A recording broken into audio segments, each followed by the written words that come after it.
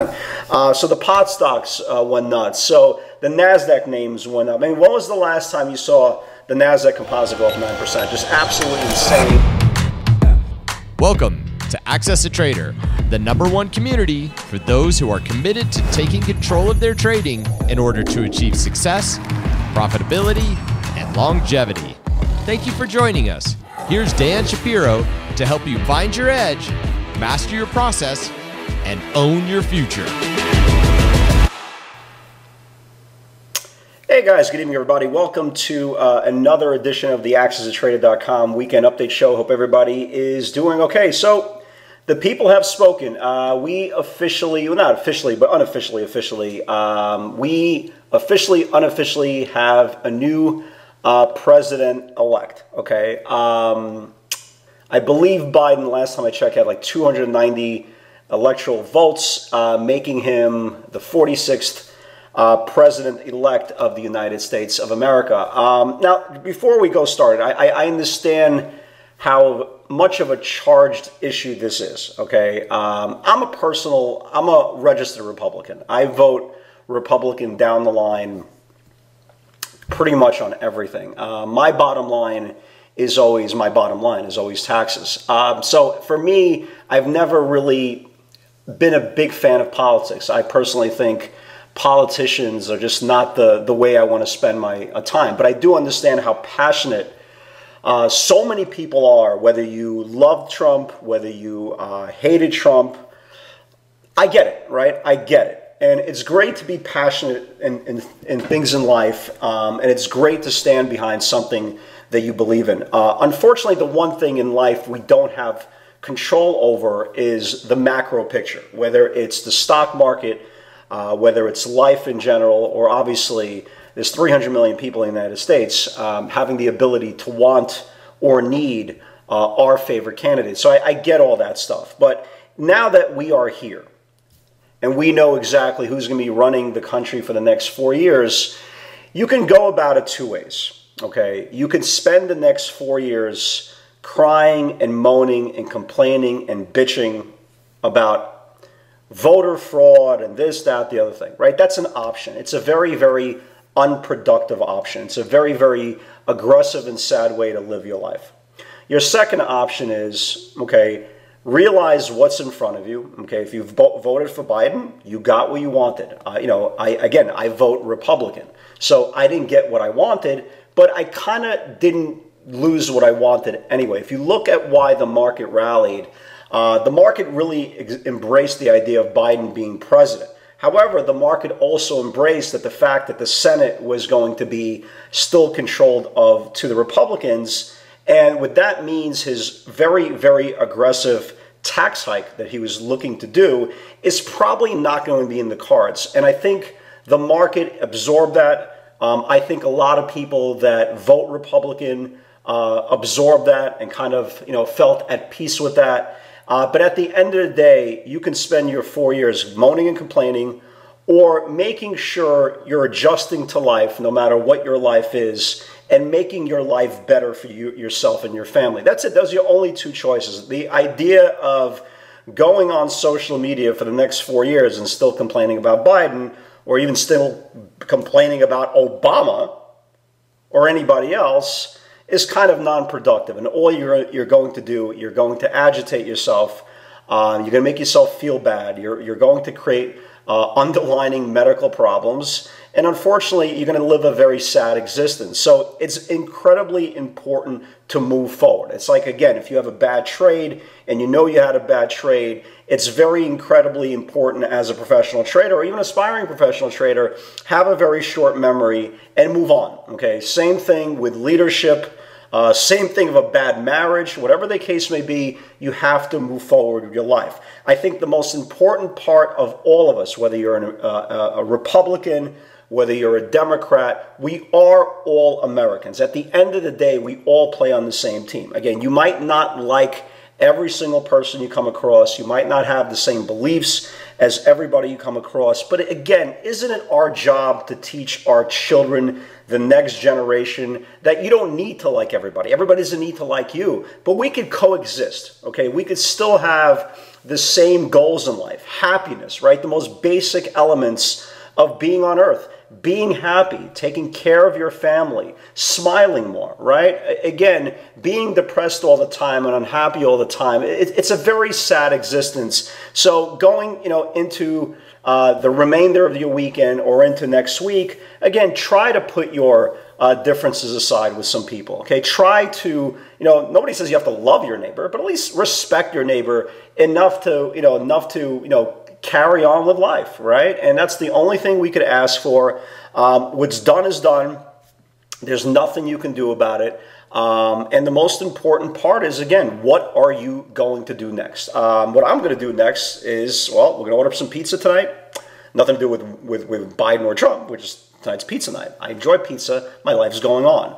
I've taken care of my chart work. I'm prepared for Monday's session.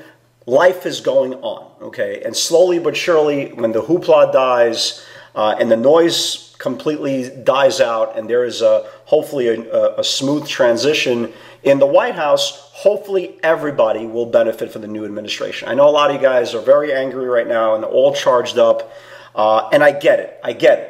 But again, you have to look at the big picture. Life is all about having curveballs thrown at you. The key is adapt to your life, adapt to your conditions, and it's up to you. Again, if you're sitting around right now and you believe that the government is going to make your life better come the new administration, it's just you're wrong. You're wrong, and you're going to have a very sad reality. So let's talk about the market. 9% move in the NASDAQ, right? 9%. That's insane, completely insane. And every single day, just when you think the market can't go up again, it goes up again. And not only can it go up again, the speculation money that has been so obvious in this tape on these EV stocks, on these pot stocks. Again, pot stocks of all things. Pot stocks have been the absolute worst trading vehicle, maybe even worse than the banks, for God's sake, for the last 5 years. Every single time one of these pot stocks have a good day, the next day goes lower. It's just been kind of like that for the last 3-4 years. And finally, they got their kind of check mark.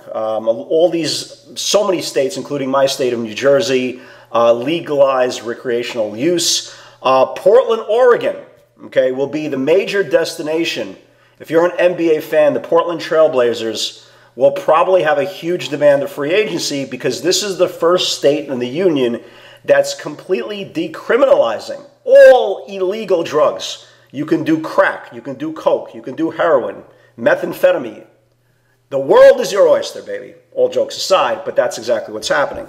So the pot stocks went nuts. So the NASDAQ names went up. I mean, when was the last time you saw the NASDAQ composite go up 9%? Just absolutely insane. The Dow went up about 7%, and the S&P went up about 6.5%, 7% as well. So amazing, amazing rally. And now that we have a little bit of closure of who's going to be our next leader for the next 4 years, now we have to figure out what's going to happen next with the stock market. And again, as I'm doing charts this weekend, all I keep on saying to myself, how can we keep on going buy stocks? Like, how can we buy stocks with absolute confirmation and absolute faith that there won't be a rug pull, and every single day, no matter what you see in front of you, things are really taken higher. And the one thing I started thinking about this weekend, when it comes to earnings, and this is something maybe a lot of you guys have thought about as well. If you guys remember last week, right, we had one of the worst sell-offs since the March lows, and stocks like Amazon and Facebook and Apple and Netflix, they were all getting killed on earnings. And the most ironic part, when we started earnings seasons this week, when you had names like Roku, Square, and Roku and Square had really, really big moves. Roku had a monster candle into earnings. Square had a monster candle into earnings. And the question I started thinking about, maybe out loud, and so maybe some of you guys thought about it the same way. Are earnings, and again, there's no right or wrong answer to this. It's just something I'm kind of just thinking out loud.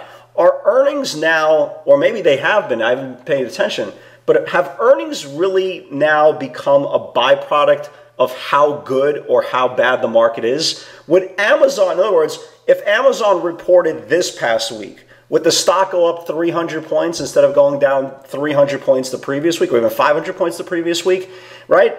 Would Square, if Square reported earnings instead of Friday, if they would reported earnings last week, would the stock would have been down 15, 20%? So it's something to kind of pay attention to. I kind of want to get an idea of, maybe somebody could backtest that, but I want to, I want to kind of start, thinking about this more and trying to maybe pay attention more up and coming quarters. If the market's really, really good, how these stocks are being perceived, and obviously the opposite way. So right now, again, Monday. And again, you have to, if you are a common sense trader, you have to say to yourself, look, we had a 9% move in the market. Can we continue having this much juice? And again, the common sense in me says, look, you got to be careful. I don't want to buy the stocks that had a 9-day run. I've been saying this every single day, but yet I'm still buying stocks the next session. But we definitely have to be careful. I think everybody could agree on that. Again, if you look at the names that have big runs, I really don't want to pay attention to them. Names like AMD, and again, we touched about the semiconductors in the last couple of days. AMD is setting up really well.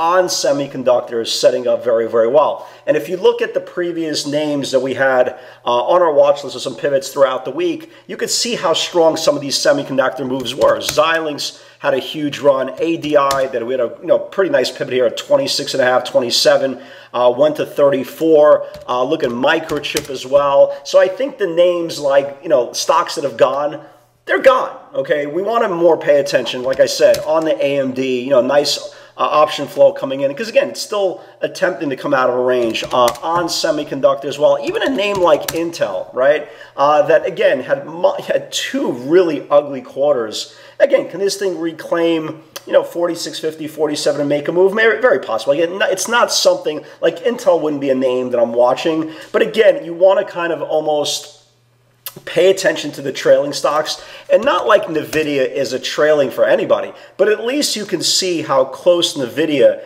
is about to come out of a really, really long range that started on September the 2nd. So these are the kind of charts I definitely want to watch. Tesla from last week, I'm still watching for that macro break. Again, if you look at the 60-minute view, I liked it Thursday into Friday. It just kind of rested. Down 8 points, really not a big deal. But I'm still watching this whole macro channel to fall. I still like Netflix. I was watching Netflix and Tesla, both of them rested. I still like this whole macro channel to fall. So are there names to play on the long side without having a fear of a big aggressive pull? Absolutely. Again, if you go through just the members of the NASDAQ 100, okay, you don't even need to go through a big macro charting session. But if you go through names in the NASDAQ 100, you'll see how many good quality setups there still are. Even Zoom, right? Even Zoom woke up. It just needs one more close, literally one more close over the supply, and you got 40, 50 points to the upside. So there's definitely value to the upside going into this week. Again, I think we have to stay away from the overextended moves. I think names like a Square and a Roku are good value plays, especially with any dip open into rising 60-minute support. So for example, if you look at Square into rising 60-minute support, this is the rising 60-minute support. If you guys notice, every single time you can just go through any area. Bounce, bounce, bounce, bounce, bounce, right? Bounce. So we're looking for any open in this rising support. This 191 area is obviously going to move up. On Monday, obviously, we'll talk about all the bounce areas at Morning Strategy. Also, Roku, again, any value. And again, you can see this with your eyes, guys. That's why I've been kind of reiterating the point, especially on social media. You don't need to buy breakouts or short breakdowns. You could also buy strong names in high probability areas of the rising 60-minute view. And I've been constantly talking about that. So if you look at the rising wedge here, it bounced, it bounced, it bounced. So I'd like to, somewhere around here, and again, this area will rise come Monday, but this is the value play for a possible move to red to green on both of these names for another run for Monday. But the one question that everybody keeps on asking, well, what's going to happen with Biden as the president? And I've traded through Bill Clinton, Democrat, internet craze, phenomenal market. I've traded through George Bush. George Bush, again, got really the short end of the stick. He was president during 9/11. the two wars, which obviously one he started, but whatever. I'm a Republican, remember, don't yell at me, right? George Bush with 9/11, horrific. The two wars, and oh, by the way, the financial crisis, the absolute worst thing. So this guy really had a really tough presidency, which obviously saw a very aggressive move in indexes and stock prices going lower. And then came Obama, had a really aggressive rally during his administration as well. And Trump, the 4 years have been really, really good. So again, I wouldn't put too much emphasis on what the market is going to do because there's a Democrat in office. We've seen now, again, in my lifetime, two Democrats with really great markets. One a Republican who had really good market, which is Trump, and Bush. Again, you could say, obviously, you know, so many different instances happened because of the war and stuff like that in 9/11, that he had a really horrific presidency. But again, I think it's all about your individual process. I think it's your approach is much more important than who's going to be in office. Sure, there are going to be groups that are going to benefit from, you know, Biden, right? The POTS, some POTS, the alternative energy names, right? Yeah, I get that part. I get that part as well. But again, overall, you should be more concerned of your approach, your ability to kind of trade responsibly as an adult. I think that's the name of the game. And the most important part is, again, slow and steady wins the race, one day at a time, one trade at a time. Remember, our opinions don't mean anything. It's all about price action. So let's talk about Friday's session. Again, you know, pretty aggressive stuff. Guys, for all you guys who are joining us either on the Twitter feed, which you see here, or in the live webinar this weekend, please watch the PS60 Workshop 2.0 and at least 2.0. I'm not saying watch the 2.0 and the 3.0. It's over 10 hours of breaking down the theory, but it's so important before you come into the live webinar. You have to understand why the dynamics, why the moving parts are so important in these pivots. Again, nobody trades these pivots except for us. Nobody. So this is one thing that it's a very, very unique system, very specific, and you have to be patient. You have to understand the moving parts. And again, I've been saying this for many, many years. I could feed you pivots till you're blue in the face, but if you don't understand the moving parts and why things are happening, or more important, why things are not happening, you really are cheating your progression as a trader. So please, before you join us, please watch these workshops. So let's talk about Friday's session. Netflix didn't trigger, Tesla didn't trigger. These were my two top watches for the day. Obviously, they didn't trigger. So again, like I say, life goes on. Square absolutely exploded into earnings. 185 rejected bunch of times pre-market. And people ask me all the time on these pivots, do pre-market and after hours data matters? Absolutely. The more data you have, the merrier. 185 rejected bunch of times, needs to build. Here was Square, and this is where I say 185. If you look at this whole area here, 185 got rejected, 185 got rejected, 185, finally it just exploded, went out of its mind, traded over 200, big move there. Roku 240 needs to confirm. Now again, 240 wasn't like this secret magic, you know, sneaky pivot. It was 52-week high. That's all it was. 240 needs to confirm for it to go. Roku just went out of its mind, right? So here was the 240. Right, took out the 240 and stock traded all the way to the 255 area. Huge move there. mRNA 7180, 72 needs to build. Here was mRNA. Right, so here was mRNA. Took out this whole daily channel, traded up to 74 before coming in. So big move there as well. AMD, nice looking trade. I don't even think that the trade on AMD is really even started. But 85 rejected 3 times, needs to reclaim. So right, so here was AMD. Right, here was AMD. It took out this whole 85 area, and now the next area of interest could be this 89 area to test. So keep an eye on AMD definitely for this week as well. For all you guys who were long PLTR off that 1170, you just saw a monster call buying coming in on this thing. They were coming for the 16 calls. Congrats for all you guys who are still swinging this thing. PLTR from the 1170 area went to $15. Just a sick move there as well. Roku, Tesla, obviously never got to that area as well. And I believe that is it. So again, crazy market, crazy run. And now it's over, right? Just like Trump's administration is over, we have to look for the future, whether, again, you're on board with it or not. Again, you have to make the best of it. This last week, whether you caught these trades, whether you didn't catch these trades, it's over. It's time to move on. Guys, God bless. I wish nothing but health and happiness for everybody. If we can all get along, life would just be so much better if everybody can just crack a smile from time to time. Guys, God bless, and I will see you all next week.